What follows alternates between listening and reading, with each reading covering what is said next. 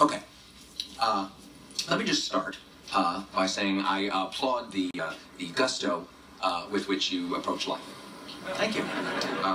That being said, are you out of your freaking mind? Beg pardon? You just could not control yourself. A female's in the house. She must be mounted. No,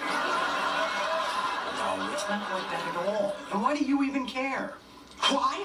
You ask me why? Never mind, not important. I will tell you why.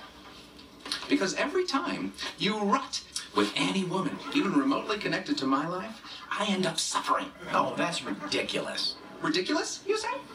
All right, let's look at the record. You slept with Judith's sister. Well, yeah, but my wedding reception.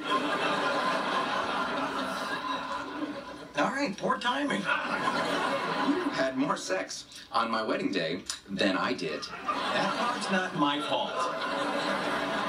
Okay, let's jump ahead. When Judith was divorcing me, who seduced and then abandoned my lawyer, causing her to take revenge on me? Now, hold on. That chick was nuts. I lost everything. Well, to be fair, you didn't have that much to begin with.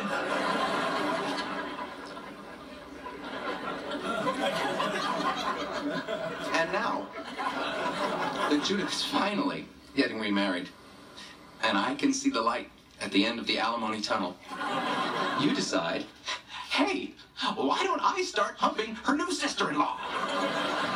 That is not how it happened. I don't care how it happened.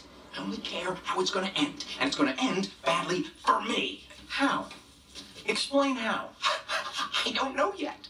That's always part of the fun. Trying to guess how your penis is going to bite me in the ass. Alan, you gotta believe me here. This is different. I really like Myra. Oh, you like all of them.